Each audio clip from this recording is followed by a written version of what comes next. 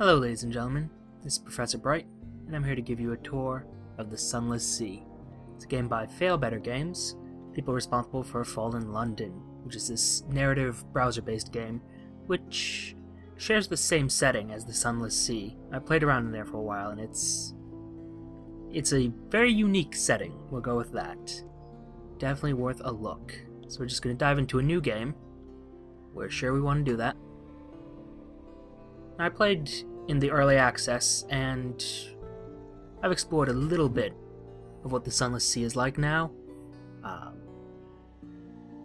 It's similar to Fallen London in that it's a narrative-based game. However, instead of just having the narrative, it also has this... well, you'll see. Now, first we have to make our captain.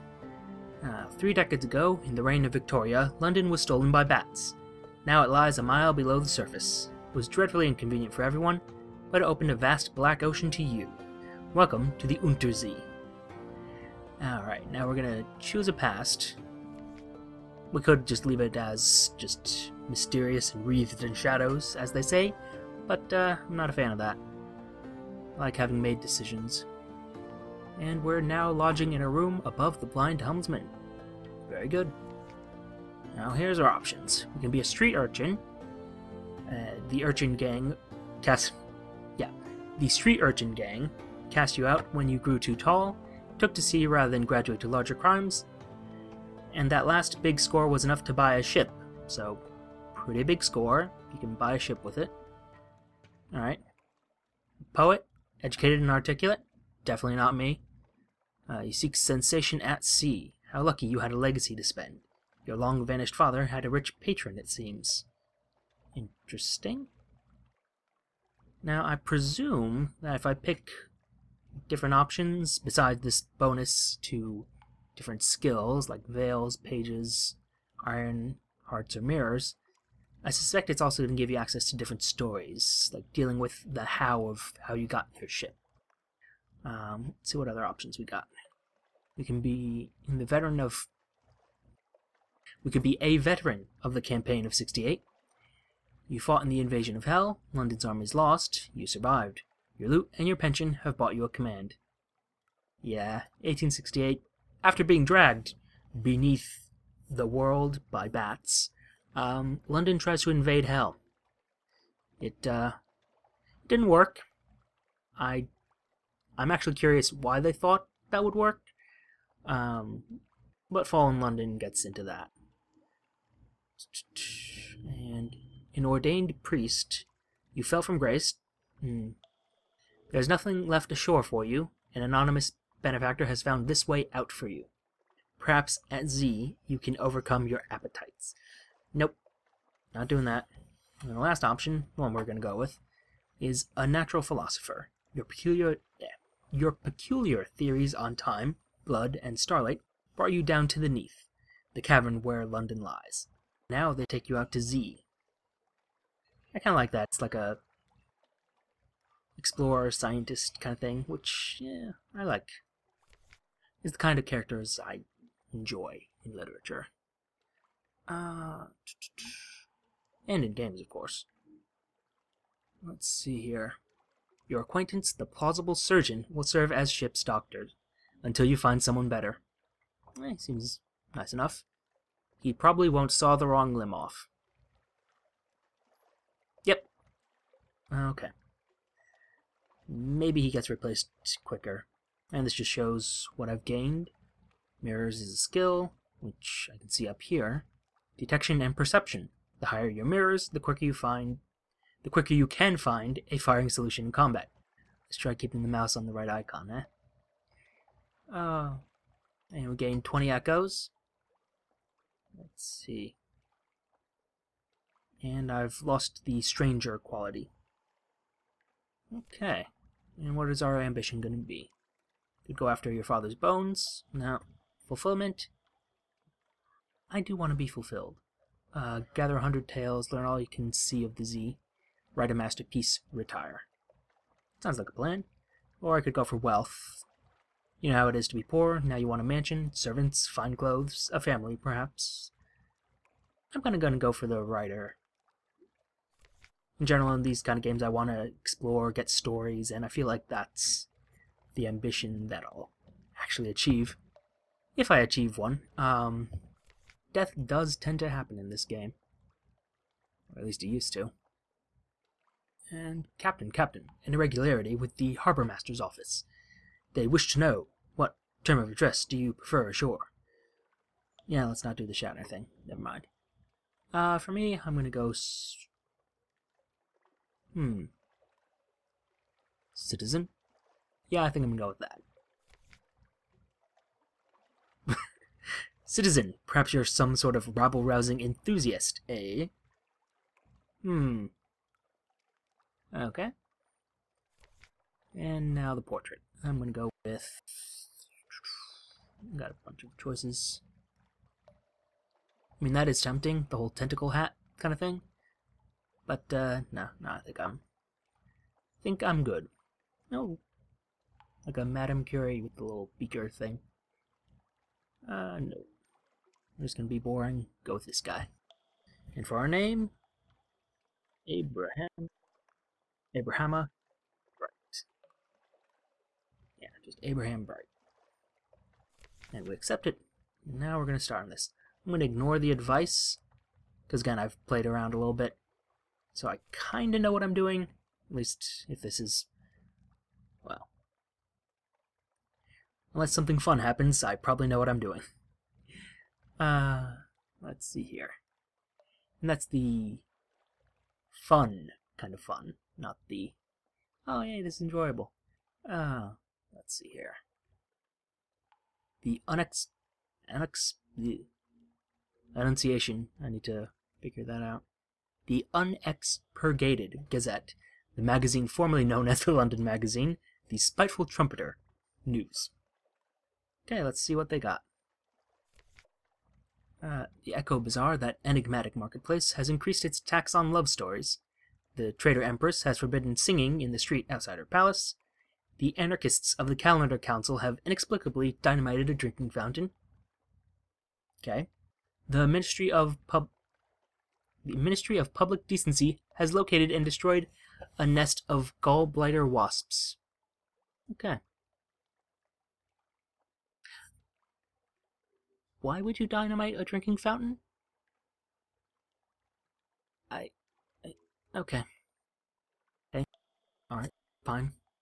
And gallbladder wasps. We live in such a wonderful city. Okay, let's run away from the city. Well, actually, let's not. Let's go to the survey office. Just want to serve the Admiralty, whose picket fleets and intelligent networks are long gone. I would love to know why they're gone, because you know, I want to know what got rid of them, because I got a feeling that's going to be an issue for me later on. But let's see if there's anything in particular they need. Alright, speak to our agent there and return. There being Guider's Morn in the Corsair's Forest, somewhere not far from home. Corsair's Forest. Corsairs usually being pirates, I'm guessing. Cool. Very nice. Nice. Thank you. No, I think that's quite enough. And I don't want more crew. I'll just go crazy or get eaten by monsters or something. Could offer passage to a tomb colonist. Why not? An emigrant will pay to be taken north to Venderbite. It's oddly difficult to die in Fallen London, but when a Londoner is too tatty and wretched to live, they wrap themselves in bandages and take ship for the tomb colonies. Your crew cart these ones aboard in padded coffins. They'll sleep there until the journey is done. Such a nice place. Yeah. It's, like I said, Fallen London. It's a place. Okay. Enough dawdling. gallivanting, or not gallivanting, the opposite of gallivanting. Well, you know what? Let's go to the shops. Because if I remember right, this guy does... Nope. Although at some point I am going to buy this little torpedo thing. Because, you know, torpedoes. But, there we are. You can actually sell that advice book for cash. And, let's see. I'm going to buy mushroom wine because, I mean, even if I don't end up selling it elsewhere, all I lose is 1 echo per mushroom wine. Which I think I got 5 of, right? Yes, that is 5. Alright. Now let's go.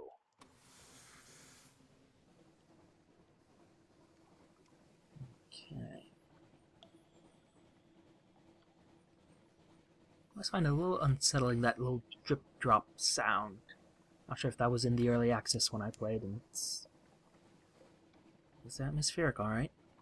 Alright, our first discovery. Bad Stevener's Abyss. And okay.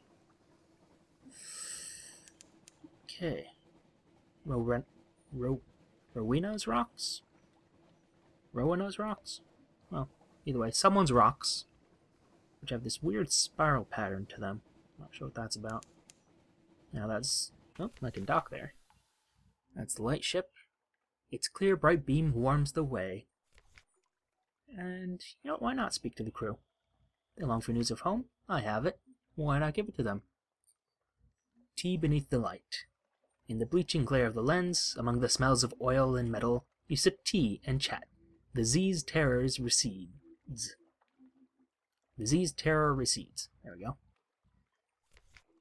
And far from home. And let's launch again. Ooh, hello.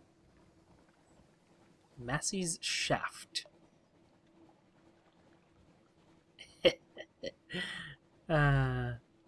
Yeah. I don't think I'm gonna... well, no, I have to go north. Can't be going over this way. I've got a passenger. And wine. Let's see here. Oop. Stalagmites loom in the distance like the cranes of wolf-stacked docks, but vaster, vaster. The Corsair's forests. Our lookouts are watchful. Oh, so this is the Corsair's forest, which I need to find a place in. Was Guider's Mourn? Let me just... let's pause this and give it a look. It's the Gazette, rather. And I believe it was Guider's Mourn? Yeah. Somewhere in this area, there is a place called Guider's Mourn. And apparently they have information for me. So what I'm going to do is I'm going to send out a Z-Bat. There goes the little bat. And Hunter's Keep is a long way to the northwest. Oh, hey! We're in combat, apparently. With a crack pirate steam pinnace in the fog. Okay. Okay. Well, better shoot him.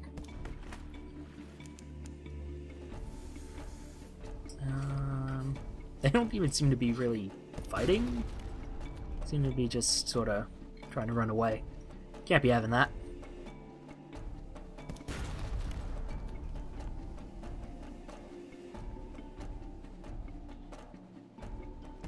I can turn more than you can, buddy. Let's see here. Oh. Shouldn't be more than another 2 shots.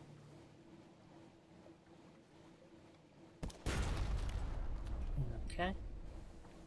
And... you're done. And... yep. Immediately looting it. So... she's a vile old vessel, and these Z's aren't safe. Take what you can and move on. Will do. These pinnaces don't sail far from their hidden harbors, but here's something at the back of the hold. I have a cache of curiosities. Let's find out what's inside there. Crates, the fundamental element of cargo. crates all the way down. And supplies. Neat. I get to not starve for a little while longer. Let's resume. Give him the all clear. Nope. That little guy in the lower right corner looks suspiciously like a dock. Or something with bridges. Neat. Oh, at some point I discovered... Oh, there we go. Guider's Mourn. And unless I am much mistaken, that corner should have something for me to dock at. Yeah.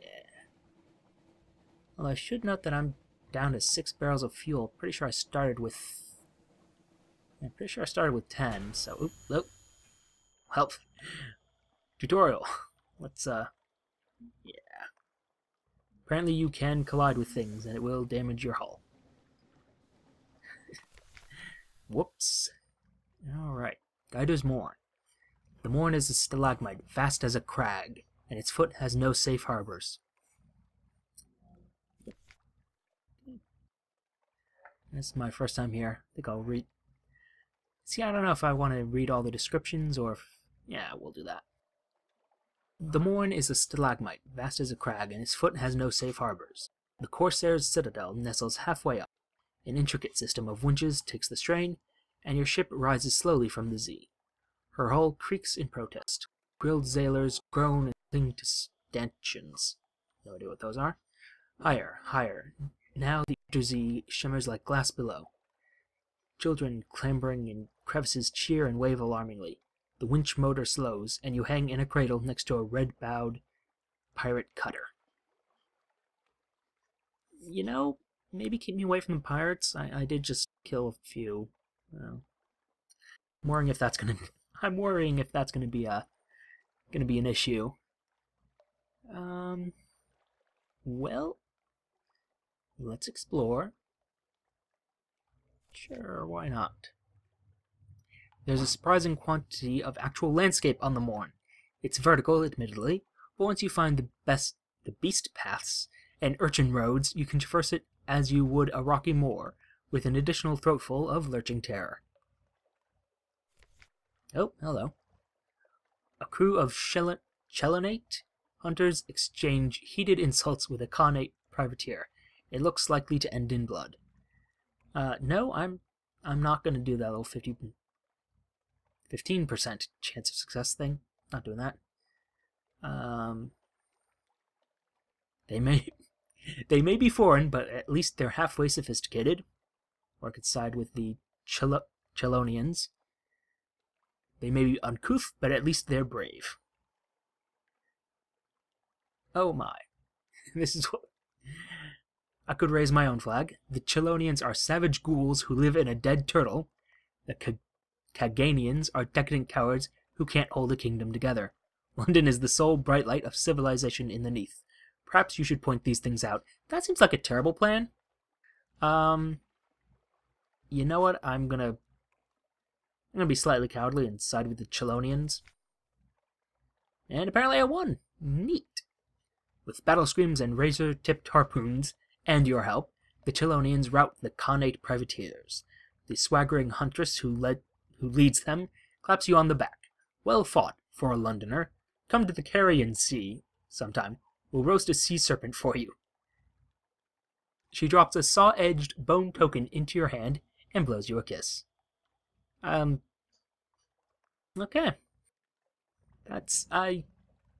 Okay. I have several questions. Most of them having to do with frying a sea serpent. That's fine. It's fine. Oh dear. Let's see here. Spend another afternoon at the Errant Limpet. Considering I just fought off a bunch of guys, probably not a good idea. Let's, for 5 echoes, let's pay him for the information. You're a generous soul. You'll have your reward the other side of the river one day. And here's a little reward for now. Good sailing to ye. The report is barely legible. Perhaps that's part of the code. The Admiralty will know. Yay. Thanks.